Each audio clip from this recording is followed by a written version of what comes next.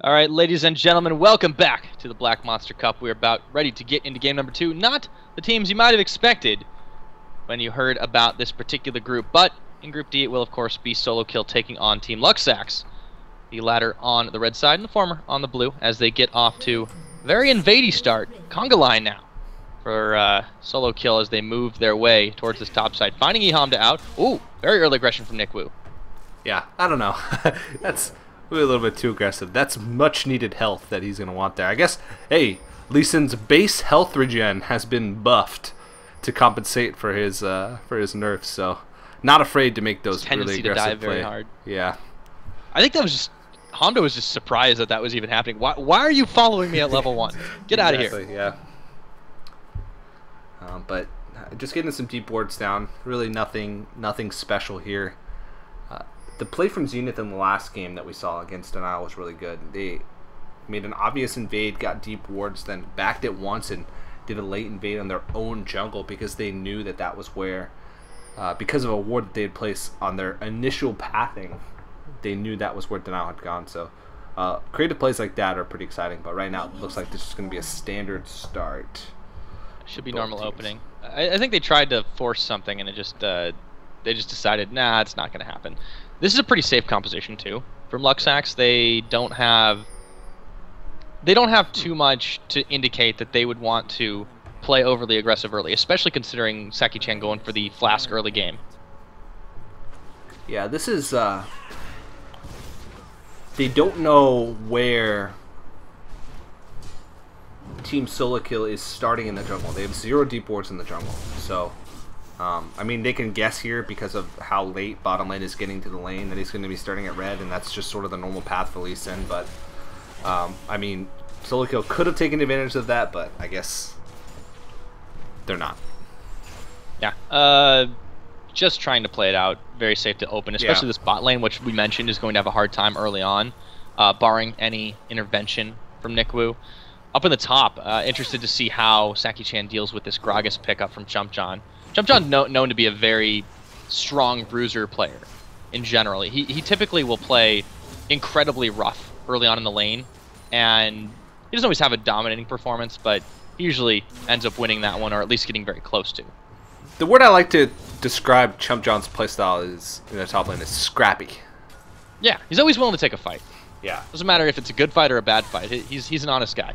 In small skirmishes, he usually finds creative ways to come out on top, which is I like watching him as a player. Top lane is usually a really boring lane to watch, and not for Chumpjon. Yeah, not for Chumpjon. Exactly. He falls into sort of the same boat as like Balls and Wicked, who are exciting top laners to watch just because they find little ways to get ahead. Oh, speaking of little ways, here comes Nick Wu finding out Saki-chan all the way other side of the lane, as Flash is already expended by him to make sure he can secure up the kill. Might have been a little premature. Saki-chan now on the run. Belly Bop is going to help secure that kill. Looks like it's going to be first blood given over to Nick Wu. Meanwhile, the bot lane, Capasun, got to be careful. Stunned up by Meow. Care Bear getting himself some buckshot onto Frostalicious. Yeah, this lane is pretty scary, actually. The Xerath Graves, because the long-range stun from Xerath, he shouldn't really put himself at risk for getting grabbed or for getting hooked by Thresh. Graves is probably the tankiest AD carry, I think, by far, because of his passive. So he's not really at much risk, and if they do land a stun, they can put down quite a bit of damage with the buckshot onto a stun target. So I like this lane, but I feel a little bit uncomfortable liking this lane just because it's not very used weird. as their support. Yeah, it puts kind of an odd taste in your mouth. Like I'm not sure if I like this. And oh, Hamda goes a little far forward. Nick Wu canceled his back to try and make something happen. So far, being a very aggressive ganking Lee Sin right now. But back to the bot lane. What I'm worried about is Capasun's choice to go for the Relic Shield against a lane that clearly is going to punish him for trying to get up to the front line and get shields with it. Yeah. I think Relic Shield is a little bit outdated, and this might be a controversial subject. Not outdated as in like, oh, it's an outdated item. Outdated as in players pick it up, I think, because they're so used to picking it up. The move speed that Talisman provides now, that that build path provides now, is actually really strong, and you don't get as much tankiness at all. and you don't get as much gold, I think, if you're using your procs correctly out of the lane.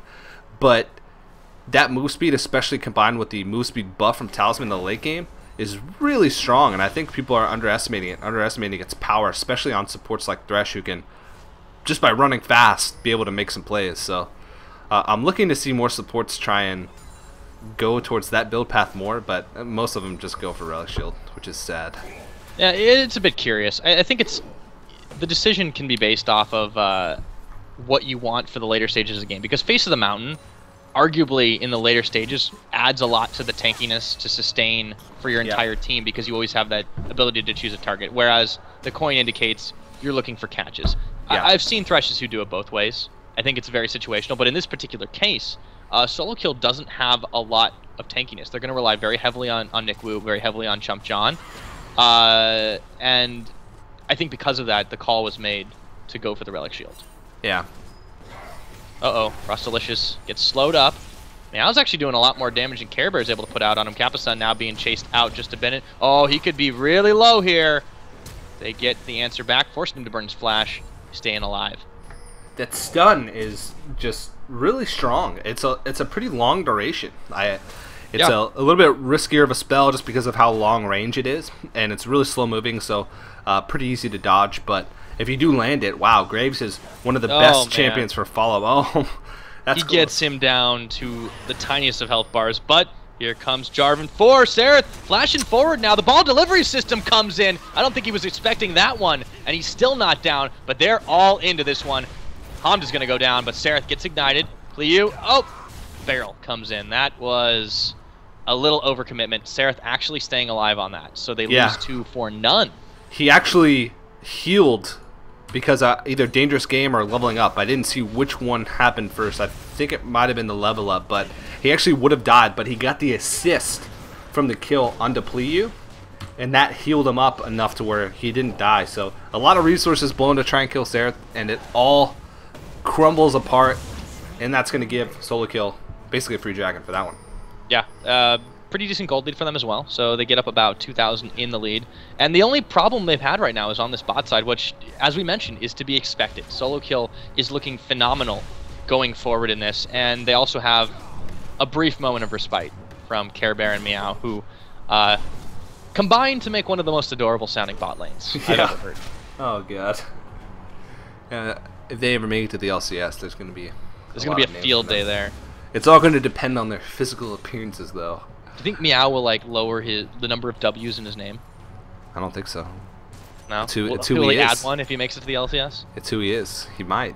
Ah. Maybe it's a merit of his success. The more W's, the stronger he feels as a player, and so he might add one if he gets in the LCS. It's like those stars that the World Cup players have on their jerseys, indicating how many times their team has won. Yeah. You get one more if you do well enough. That's how Meow feels. Speaking of names for the bot laners, I really like Frostalicious. That's one of the coolest names I think I've encountered in my casting career thus far. Viagra pancakes. Oh, that one just makes me not hungry. Makes me very hungry. All right. Well, if you're still hungry 4 hours from now, you might want to call a doctor. All right. That's it for this topic. Moving on. Frostalicious is actually, he's out farming a pretty decent amount on Care Bear. So this is a pretty good thing for them, because the later the game goes on, the easier that becomes, and he can zone out even harder. Yeah, Saki-chan is the one that's doing well on the side of Luxax here, which is surprising considering he did give up the first blood. Chump John, I think, came down for the dragon, which might have been the cause, but still, he's doing pretty well in this lane for... Whoa, Chump John! Going aggressive. Yep, okay. So that was a little bit unexpected there, but he goes for it. Seki-chan in the minion line now, and they trade out dead even. I'm actually really liking the Scroggis pickup for Chump John, because he can continue to fight at the top. Oh, the ult comes in. Meanwhile, on the bot side, that's going to be Pliu trying to make some action on a Kappa-Sun. They will secure the kill. Up goes over to the jungler, and Frostalicious cannot respond to that. Now he's dealing with a 2v1 for the time being. Dragon nowhere near coming up, though, so they don't really give up too much for this, except some damage on the tower. Yeah. Care Bear actually holds on to his ultimate as well, so that's a pretty big deal. The discipline to hold on to that is we're safe. pretty Uh-oh, good. now he's going to spend it while he's stunned up. That's going to be almost a kill. Care Bear going far forward onto this one. And actually, the collateral damage, it looked like it just barely missed because he jumped out of it in time. Yeah. He used the heal as well, so that burst, though. And flash. Yeah, and flash. That burst, though, was pretty impressive, and the coordination with it as well. So, Pliu, that was, a minute ago, that was his first successful gank, and whoops, Sereth didn't expect the shockwave, but no follow-up damage available. It really seems that if one jungler is doing well, the other one isn't really doing much of anything in terms of lane presence, but they may not need it down in the bot lane. Care Bear manages to polish off the first turret of the game, going over to Luxax as the game slowly resets back to a state of normalcy. Up the top lane, they keep trading blows, oblivious to it all. Yeah. Pretty slow-paced game, other than a few spurts of aggression. No dragon fight for the first dragon. So, I mean, the gold lead, Luxax is actually holding on pretty well here. Mostly because of that little bit of a gank they had in that bottom lane, but the botched gank in the mid lane followed by the free dragon take, they're not as far behind as you would expect. A lot of that's due to the turret, but they're keeping themselves in this one. Yeah, the gold isn't really too high. Uh-oh, Meow might have gotten himself caught, but here's Care Bear. That's going to be the big kickback. Meow's getting shoved all the way around. 6 ways till Sunday goes down. However, Sereth now caught in the Baron pit without a Baron, and they are going to be able to secure him up. No problem. Saki Chan getting the credit for that one. So in the end, they trade 1 for 1. A nice reverse of the collapse for Luxax as they get themselves a little bit closer to evening out this game. Yeah, that was a little bit of a weird fight there. They were trying to make the best of that situation, and they did, but nothing comes of that from both teams. And this is a very peculiar rotation here by Care Bear to head on up to the top lane. That's not something we usually see as a complete reversal, especially in the current meta right now of the top laner. That might have been... See, I don't know. That's just a little bit weird to me how they're going for that. Dragon's up in a minute, so they're gonna have to pull Care Bear from that eventually, and he's not the one with the teleport, so he's gonna only spend a couple of seconds up here, and then he's gonna have to go back or give Solo Kill the numbers advantage coming for the next dragon fight. So a little bit interesting. Now, Solo Kill has a little bit of a problem to deal with the roaming Xerath. This is probably one of the stronger parts of the support pickup, is that we're seeing a rise in roaming supports, and with no lane to defend, really, well, they're up 1, there's nobody in the bot lane, they don't really need to do much. This becomes an issue dealing with this double AP. One is a great anti-engage, and the other is a great engage. It kind of evens out the weaknesses of the other. Yeah. It's true. Sereth, gotta be careful. That's gonna be hard to say if they ever fight against each other. See, this is sort of what I was talking about here. They're wasting a lot of time in transition. Care Bear having to walk all the way down to the bottom lane. Saki-chan having to walk all the way back up to the top lane, which gave Chump John some free time up there. Free time with some CS. Save those teleports, free man. time with some turrets. And they saved the teleport. So, just not the best rotations. Oh, yeah. Now the big fight is going to come around the dragon. Last second, Nick Wu goes in onto Meow. He's taking a lot of damage. Here comes Frostalicious, gets interrupted mid-jump. Teleport now coming down. Saki-chan trying to be zoned away, but Pliu now dueling it out with Frostalicious. Nick Wu is going to have to safeguard in to save him alive, but he gets himself 2 kills out of all that. Said and done. Saki-chan looking for him. E-Honda could go down, but it's going to be Nick Wu, and they are on the run now. Sereth and Chump John not wanting to take the 2v3, but Honda wisely staying in the back to try and avoid the damage. Saki-chan actually taken very low throughout all this. Sereth has his ultimate available, and he used it. Saki-chan, he stays alive, finally going down. Chump John polishing off the kill, but he's in a little bit of trouble and has to flash away. Care Bear and Honda should be able to just poke him out like that. The buckshot hits him in the back of the head, and they get themselves the unofficial ace. That's just a really strong mid-game teamfight there, and a really great collapse by Luxax here. And this is sort of that power spike that I talked about for Graves. This mid-game area, especially with the Brutalizer, that flat armor pen, increases the damage by his ult and his buckshot so much. It's so effective with that item.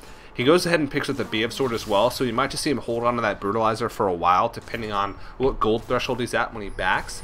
But still, just the addition of that item makes him so much more potent with his abilities for this mid game. Now he's 3-0. So Tristana, she's getting to her weak point. Graves is getting to a strong point. So the discrepancy of the power and the AD carries coming into these next couple fights is going to be pretty big. Oh, that was a really nice attempt by Meow to try and steal out the dragon. But yeah, this game is still pretty even in gold. Yeah. But the issue, yeah, is the discrepancy between AD carries. And you called it, he goes for the Brutalizer. Should be able to build that up, but he's leaving himself open for options. He's got 3 pieces of his Infinity Edge as well. So he should hit that power spike a lot sooner than Frostalicious. However, the 5-man on the turret goes down. Whoa! A lot of damage being dealt out to Pleo, and they cannot collapse in time. Luxax has to give up that tower in the mid. That could have been pretty disastrous, but Sarah sort of saved them with that long-range Syndra stun. Yeah, the ball was on really Pleo, well, and he had Flash plus Cataclysm plus Shockwave. And they were all pretty grouped, so if you managed to get a good Cataclysm plus Shockwave up in that fight, could have been pretty devastating, but that stun sort of saved them. They pick up the turret and go ahead and back off. Whoa, Saki-chan. Oh, hello. Chumpchon gets his explosive casket. I didn't think he was going to need to use it. But better safe than sorry.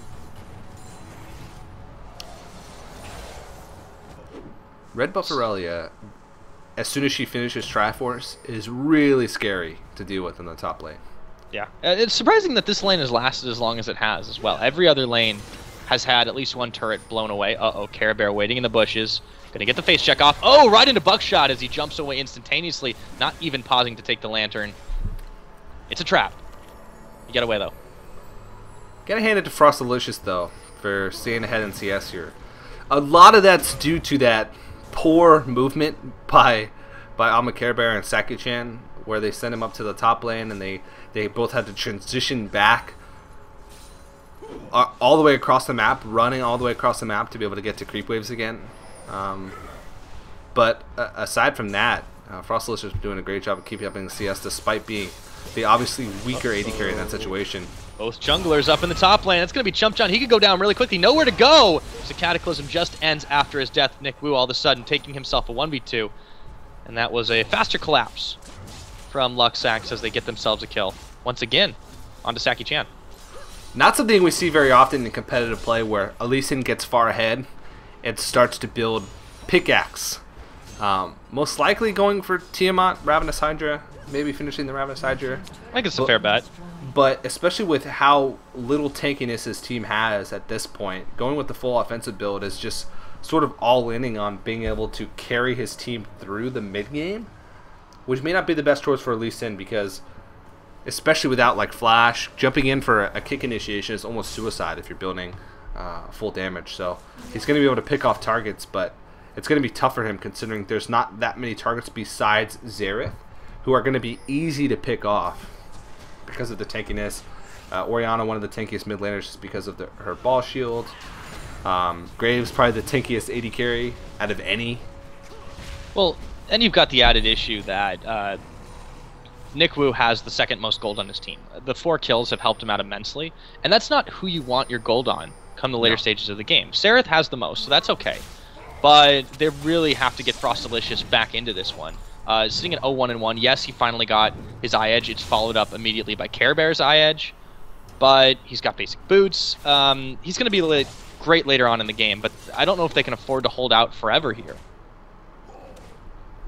Yeah, they can't. Especially,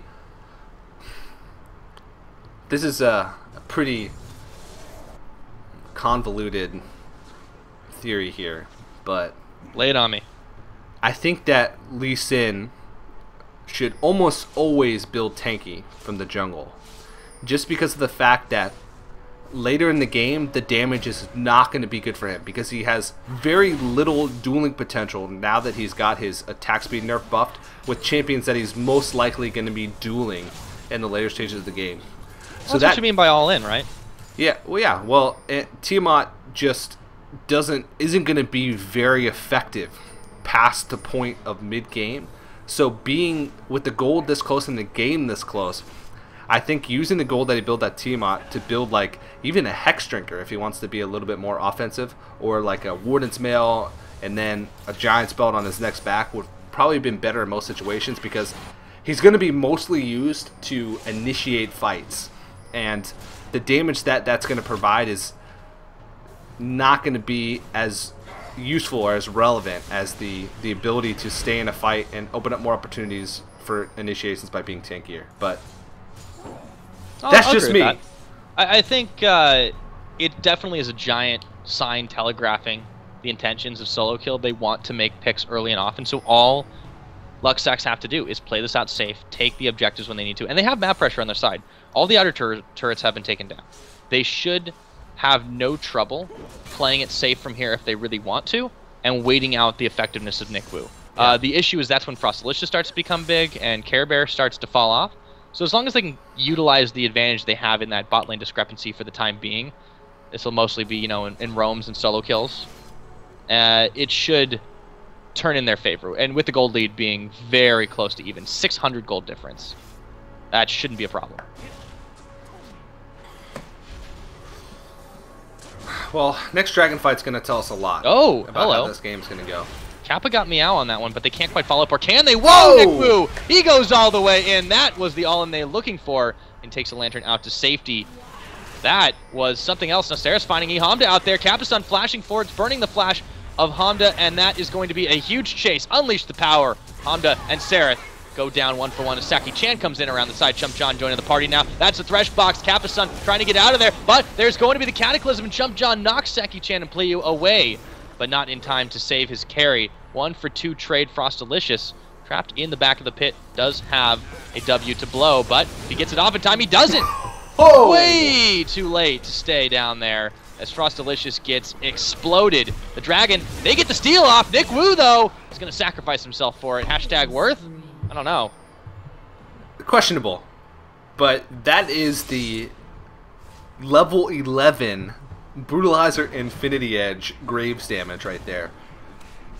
That's nearly half a health bar from collateral damage alone and Buckshot, which is... I thought it was a visual glitch for a second. I was like, no way is Tristana that dead. Oh, yeah, okay, I was wrong. Just really ridiculous. So, I mean, they make up for it a little bit by going for the steal, but they just, aside from getting picks, their team comp just doesn't offer much.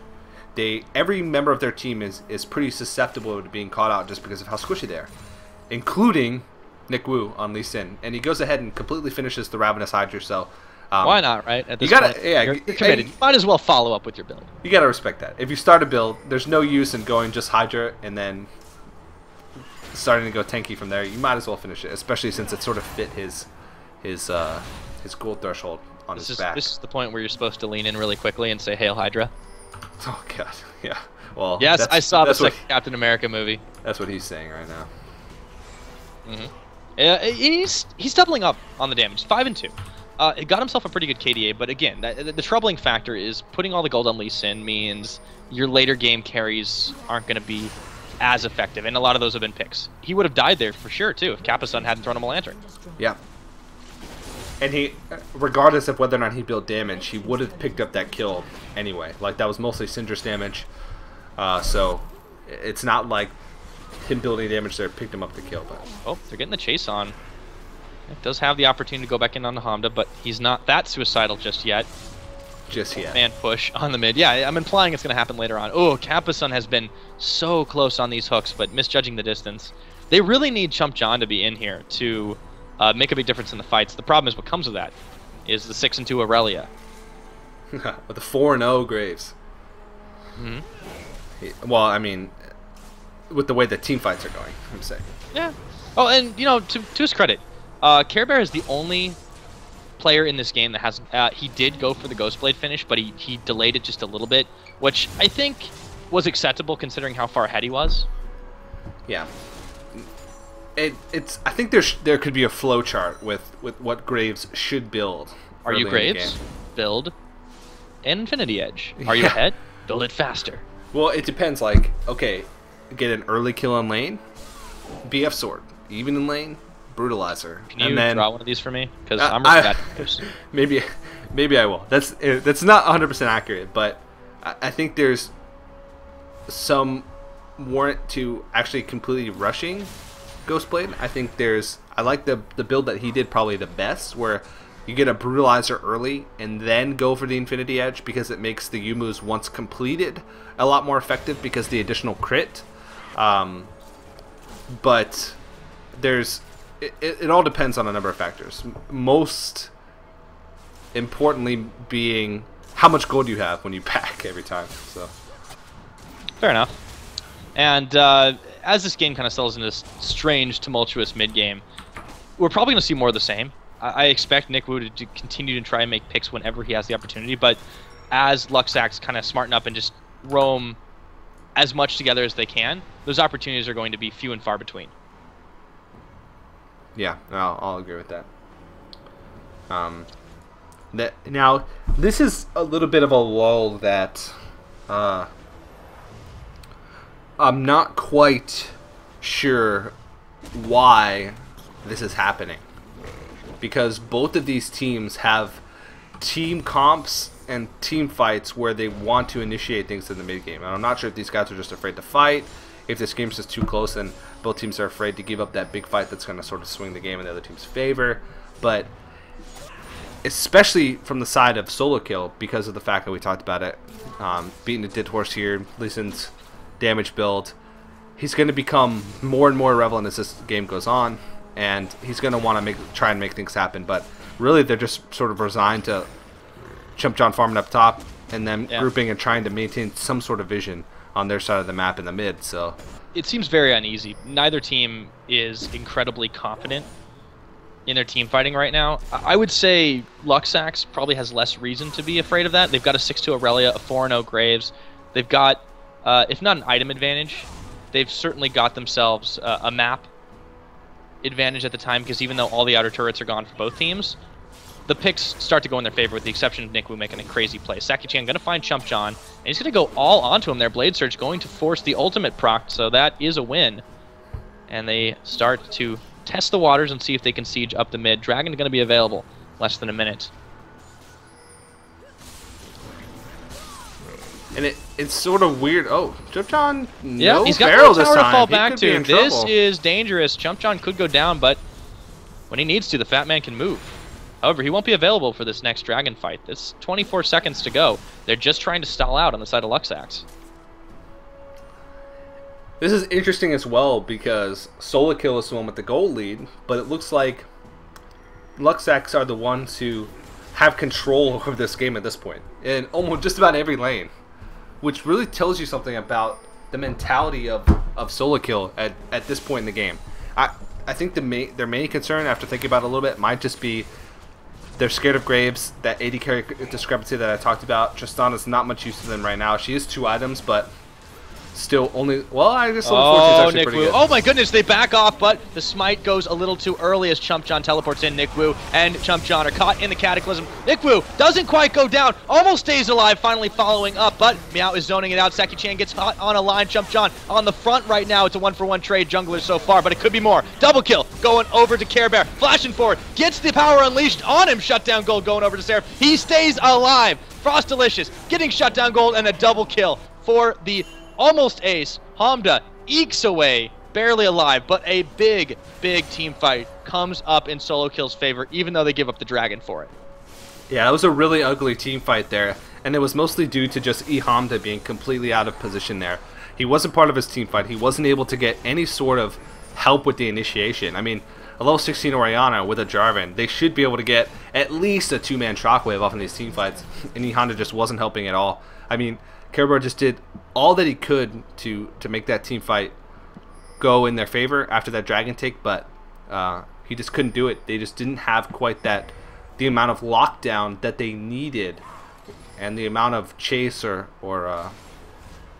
sort of, yeah, I guess chase would be the word, that they needed to finish off that team fight and get Seraph out of there. But that's not a good trade for them. They lose that middle of the turret. They take the dragon, but that team fight is really going to come back to bite them, especially since Frost Delicious picked up a couple kills. Start to get a little bit more relevant. Call me crazy, but I don't think Hamda had a shockwave available for that fight. Did he not? If he did use it, I missed it. And it's up now, but it was down for, I think, the start of that one. Really curious, actually, he that he hasn't had as much of an impact. I'm pretty sure he used it as part of his escape because he was caught on the wrong side of the fight. Okay. So he saved it a little bit. There were plenty of opportunities to use that when the Cataclysm had locked up. He was all the way by river. I mean, he was in the mid lane, so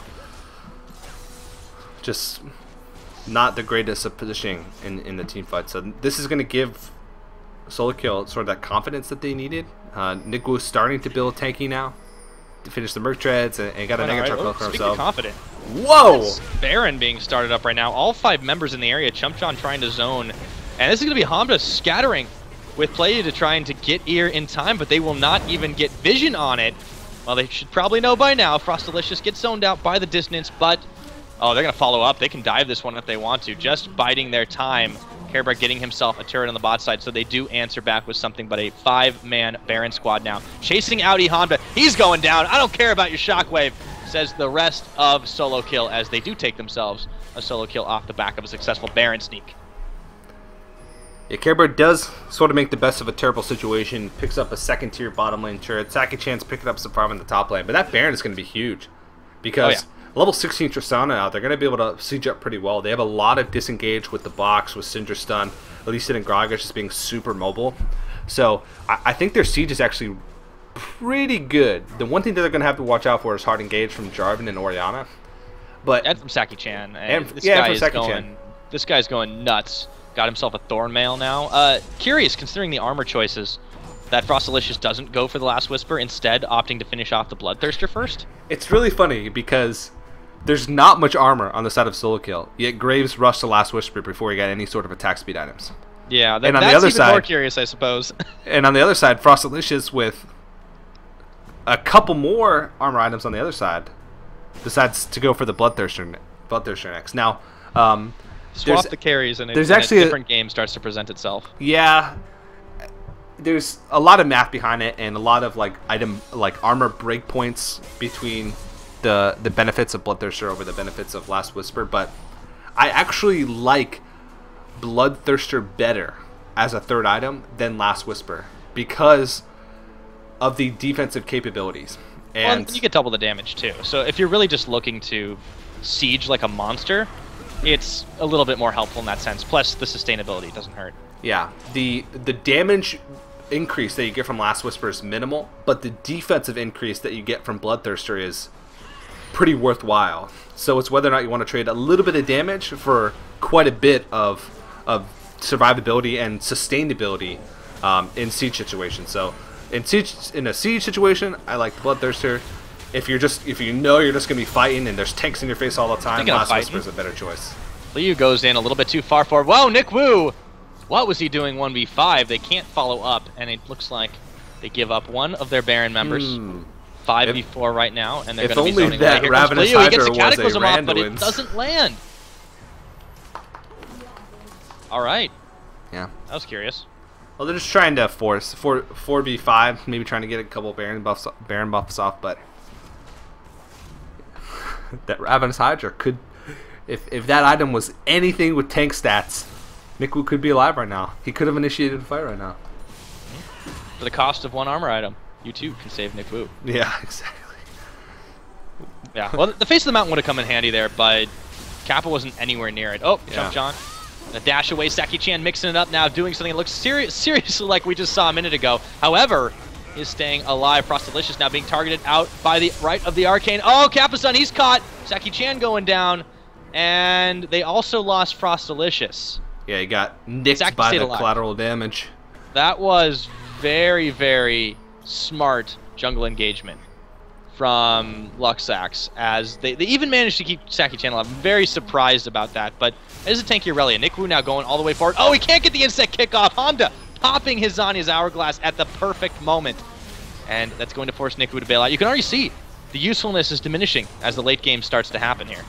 Yeah, like I said, in the later stages of the game, least... Whoa! Sombrero! Oh, Chumpjon! He will be able to get his kickback now, but he gets it onto Playu. Saki-chan getting the kill up.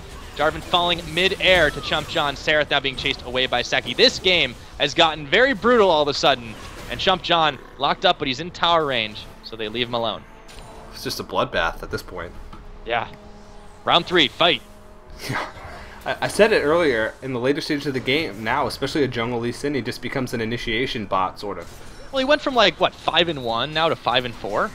Yeah. He really hasn't been extremely useful. 5-5.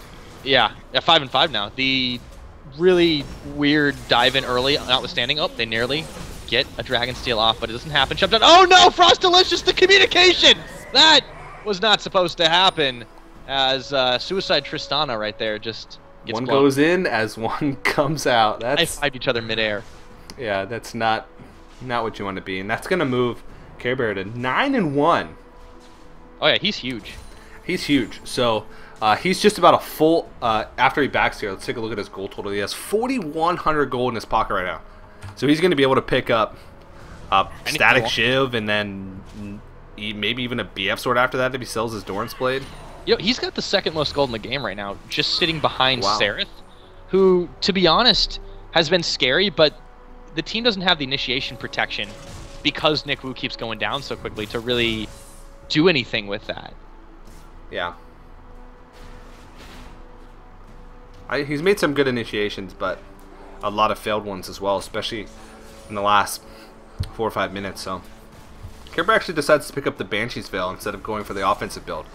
This game is turning around so many times. I'm trying to think, like, when I look back to like 10 minutes ago when the Baron comes up, or 5 minutes ago, and like solo kill just looking fantastic, and then they just unnecessarily give up so many kills over to Luxax. They still maintain a gold lead, but it doesn't mean a whole lot when you're up 2,000 gold at 36.5 minutes.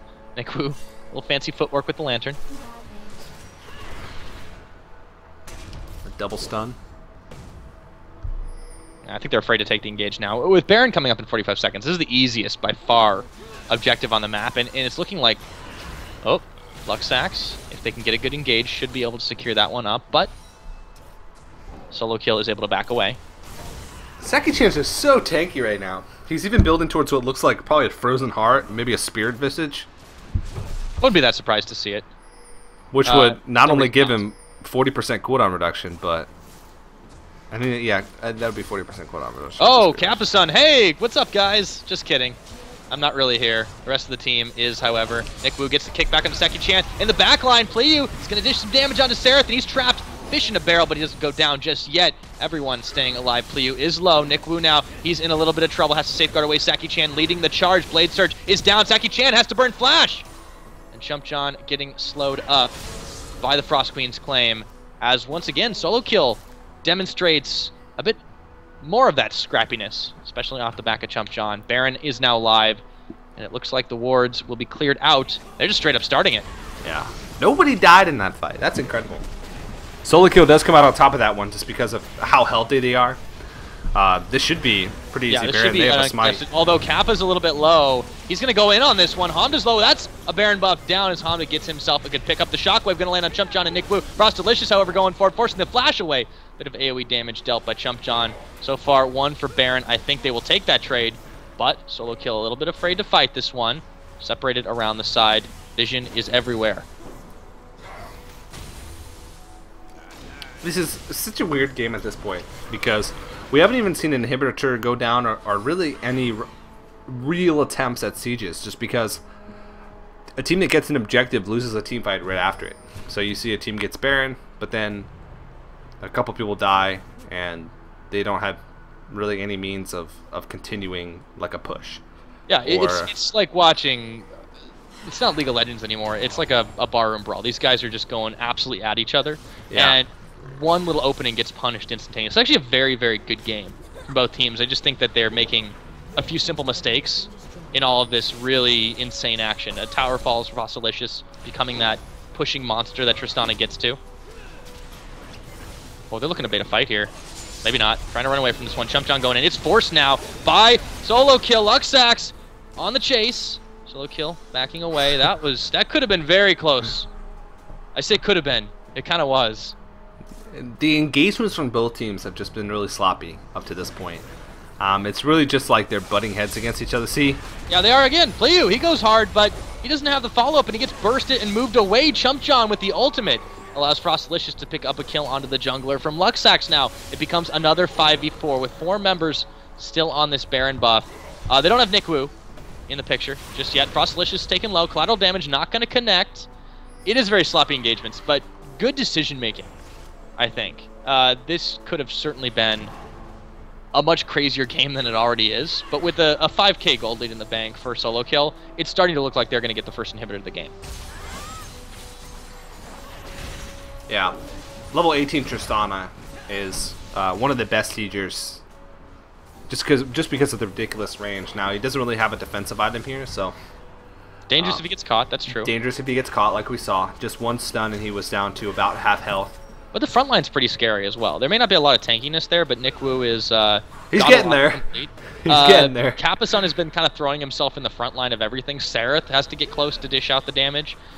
And they can just afford to wait it out and try to slow push this tower in. Saki-chan not going to get the opportunity, though. There's a big ball landing. Shutdown goal going over to Care Bear. Capason, double kill comes up for Care Bear right now. Nikwu going in the back lane, finally picking off Pliyu and getting out alive. But it is a 2-for-1 trade. Saki-chan looking to make it more. They get the stun off. They're going for it. Nikwu, he's low. Frostalicious. Saki-chan, so tanky, staying alive. They take down Frostalicious, and now they turn it on to Chump John. Care Bear trying to follow up with enough damage for the kill, but they don't have it. Batman gets out alive, but he is the lone survivor of that fight for Team Solo Kill. Now, how much will Luxax get out of this push here? They have a big wave in the bottom lane. These death times are actually pretty long. There's still 20 seconds on the next person up, 40 seconds on Nikwu and Frostalicious. So those are the sort of the two catalysts, the initiator and the damage in that team fight. So they're gonna split this. I'm not sure if I agree with it either. Yeah, it's a little odd. Okay, so Grog is back complete. They take down one turret so far. There's a giant wave Saki-chan has going for him, and everyone's still down. Capason's about to be up. Sereth's going to follow. They should be able to take down an inhibitor tower, but they're going to back away from it there and not move to the bottom. They're just going to let this giant minion wave push. That's not a minion wave. That's like a minion centipede. Yeah. Holy hell. I disagree with that choice there. If they had sent Saki-chan to the mid lane, juggled aggro on the mid lane turret, they could have gotten an inhibitor off of that, I think. They will get a dragon, however. They will get a dragon. Yeah, you're right. They could have had a lot more than that. And it just seems that Luxax, despite their better engagement, are very not confident in their ability to exert map pressure, and they're afraid of overextending just because of, I think, the fear that's put in them from the early game, from Nikwu, from Chump John. Yeah. It's hard to deal with, and this is just going to buy even more time for Frostalicious to get up to a very scary point. Well, there's not really much more he can do at this point. I mean, he's got all the offensive items he's going to get unless he opts to sell like boots, so his damage threshold is there. Like his kill participation hasn't been as high, though. That's part of the issue. He's been in the backline, which is safe, abysmal. But then he's not doing anything for his team when they bail out. Yeah, and even right then, he was full health against like a half-health Saki-chan, and even with people peeling for him, he wasn't able to kite well enough. Just because he like kills himself against the Thord mail, so he's gonna have some trouble here, and he's really got to worry about his positioning, and he's really got to focus on getting like pot shots at squishier targets, and not just wait for an opportunity to clean up. He's got to find opportunities to deal damage, other than just the point where they're trying to clean up a fight or something. Yeah. Now. Oh, well, this is interesting. Could be out of position a little bit. They do have an open rushing inhibitor. Down the mid right now. Yeah, Luxax. They're trying Chump to go for John. something. Oh, they're going to find Chump John. He's going to get his big barrel off to zone everybody away. Here comes Nikwu into the fight, but he is alone right now. Takes a lot of damage, being poked in the back of the head. Once again, Care Bear's ult does not connect, just barely. Saki-chan leading the charge. Very tanky on this Aurelia as they look to push in towards inhibitor number 1. Can Luxax take that one out?